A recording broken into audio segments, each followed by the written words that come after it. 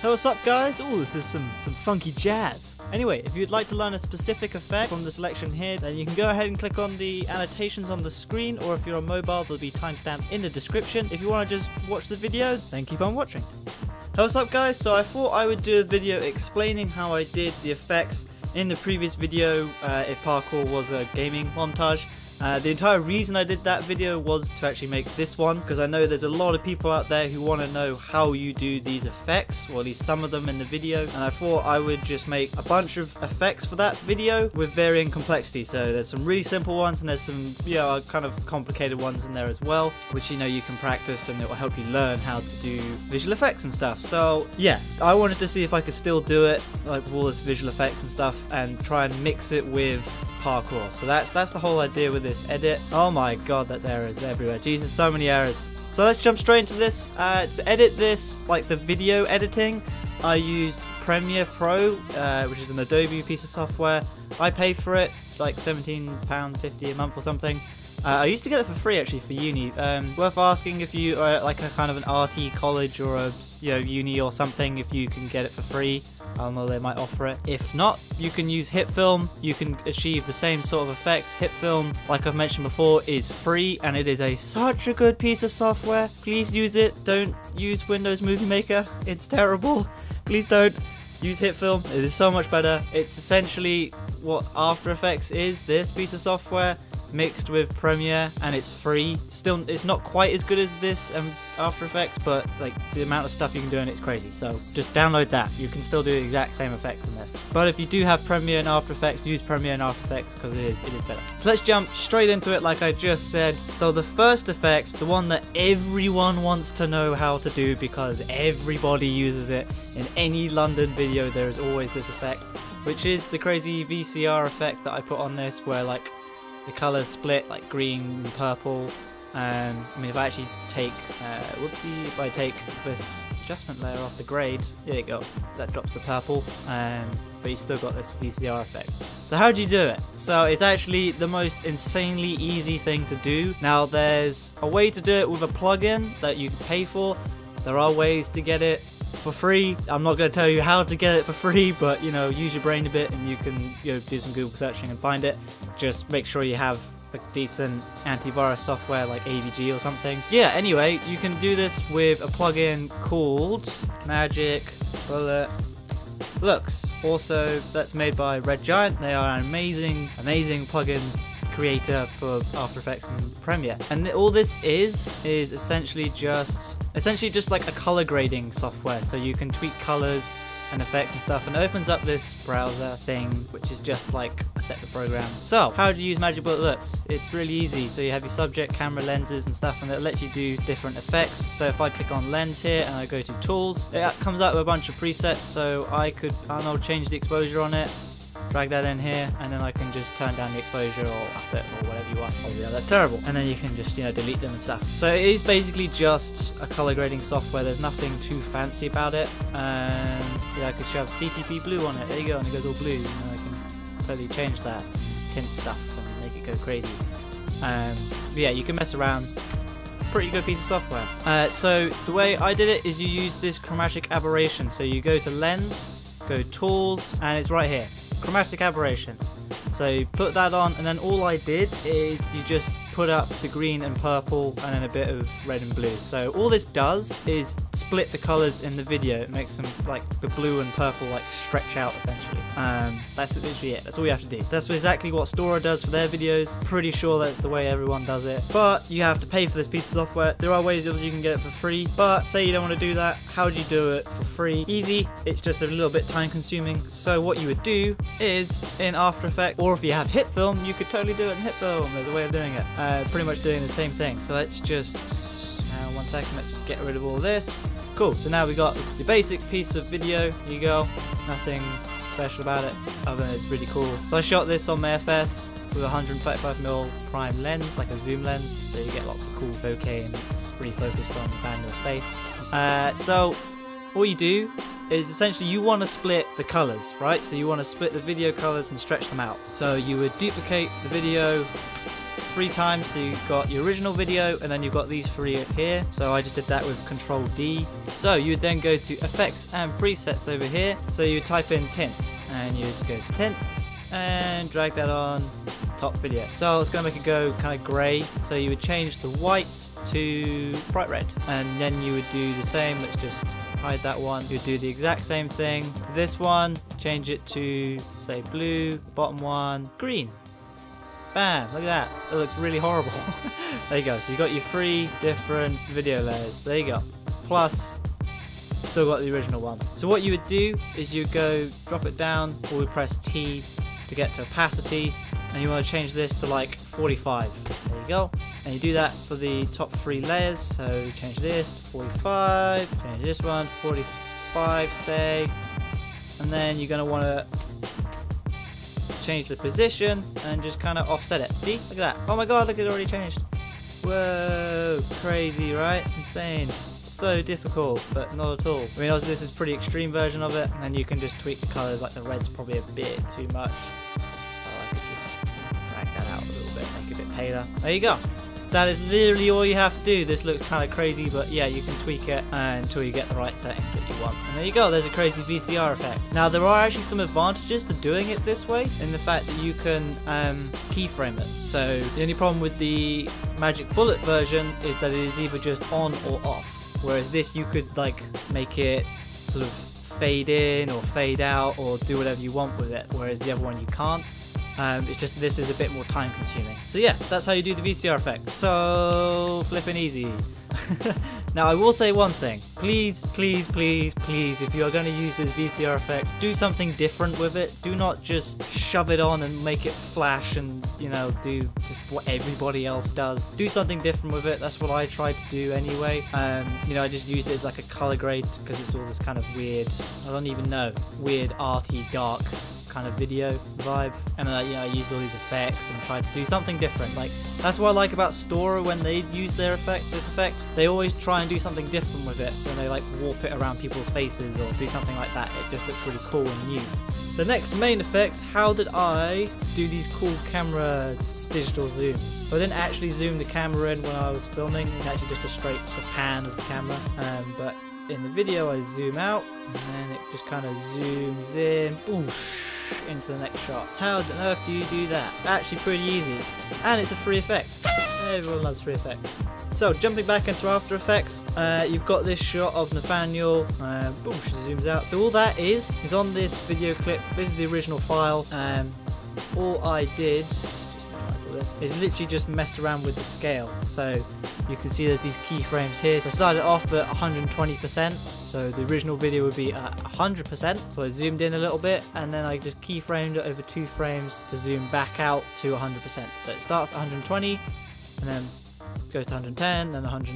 Yeah, so I did that over a couple of frames, so it's not just like a jump, it's more of like a zoom. The thing is, you don't want to make it drag on too long, as it looks kind of odd and digital. 2 frames maximum, like 3 or 4. 2 frames seems to work quite well. It's like a quick little zoom, zooms in or zooms out, and then nothing happens. And then as we go in to the next shot, boosh, it zooms in. It looks really, really fucking cool. This is so easy to do.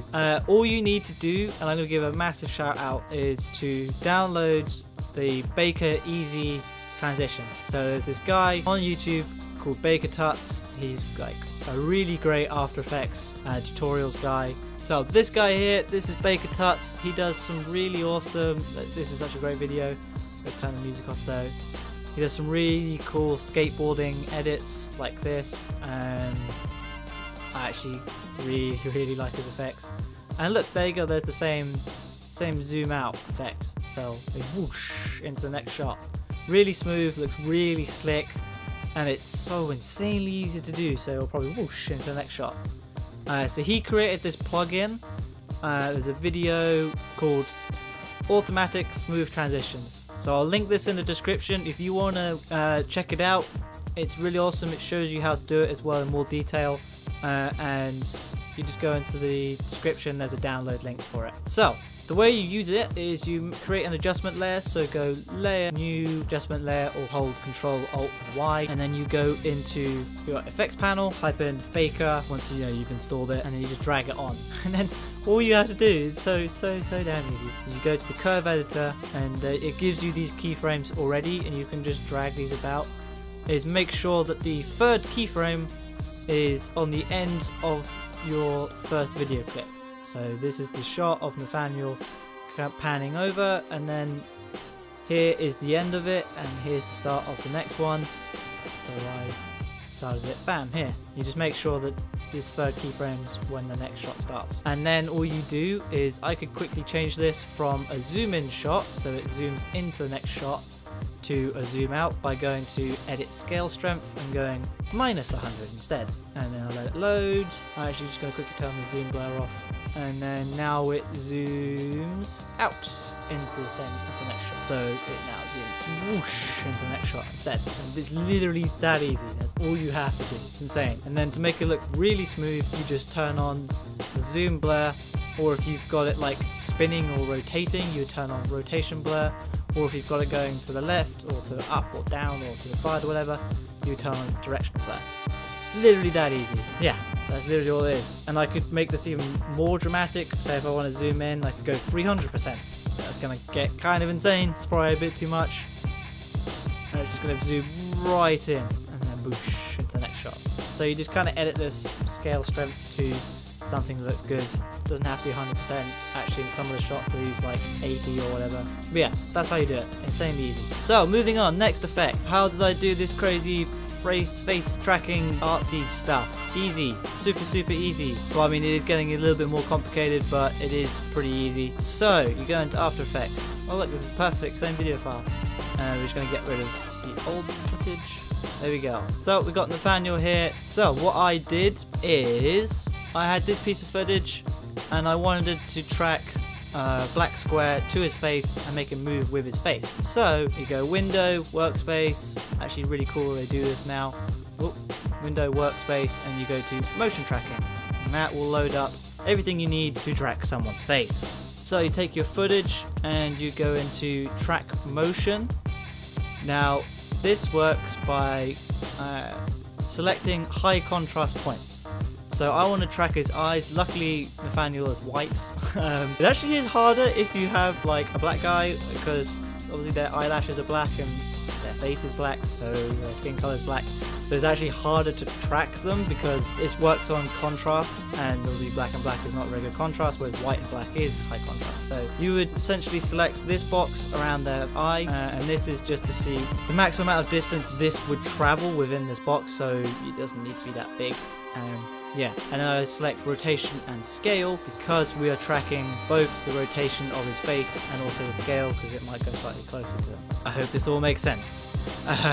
This is just a really quick overview of how you do it. So I select both that and his mouth because there's no other eye to track. Usually if you can, I had a straight on shot with Ronnie at IMAX and I just tracked both his eyes, and that made it really easy. So you would just track his face like this and you press go.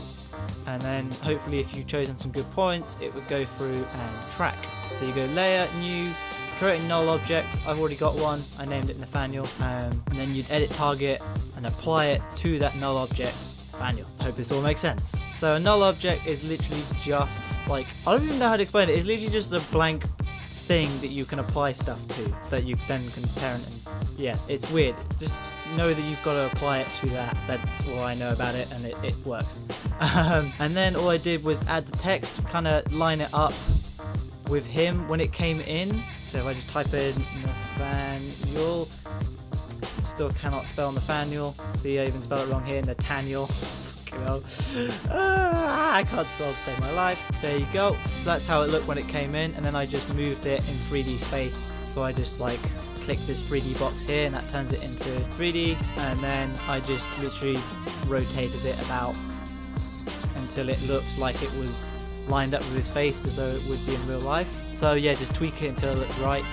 And then I use this piglet tool. So you click and hold it, drag it to your null object, and then that will parent it, because all the null object has the tracking data of like the point here and the point here. And And so that is going to make it stick to those points.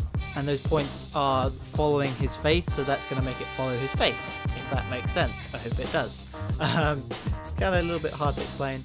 And then you just create a solid layer, so you go layer, new, layer, new, solid, or just Control and Y, yeah, hit OK, and I kind of chose like a greyish black colour. You can change the colour by, when this object comes up, this box turns up, go into colour, clicking it, and you could make this red. Now you got a red one, you know, whatever you want to do. I chose this kind of greyish, blackish one, and then I just kind of lined it up over his face like that, and I was like, yeah, that's about right, don't want to cut out too much, there you go. Let's just get rid of this one. And then again, I did the same thing, I just lined it up in 3D space by, you know, just rotating it like this until it looked right, blah blah blah, until I thought it looked about right. And then I did the same thing, I just parented it to the null layer by using this little pig whippy tool by holding and dragging onto the null layer. Bam, easy. Now they're both tracked to the face, super easy and simple. Look at that, amazing. I hope that makes sense. If you do have any questions, please do ask them in the comment section below and I'll help you out. So yeah, hope you guys enjoyed this and you learned something. This is part 1 of a 2-part series I'm going to be doing on effects, so part 2 will be more about sort of the complicated effects that I did in the video, like flexus and stuff like that. As long as you have a basic understanding of how After Effects works, they aren't actually that complicated, and it should be something that you can learn and progress and will hopefully get you better at VFX. And if not, it's still a really awesome like effect to look at, and it might inspire you to get into VFX and that sort of stuff. Anyway, if you did like this or you learned something, be sure to press like and subscribe, and also check out the original video if parkour was a gaming montage. And yeah, have fun, train safe, and I will see you in the next adventure.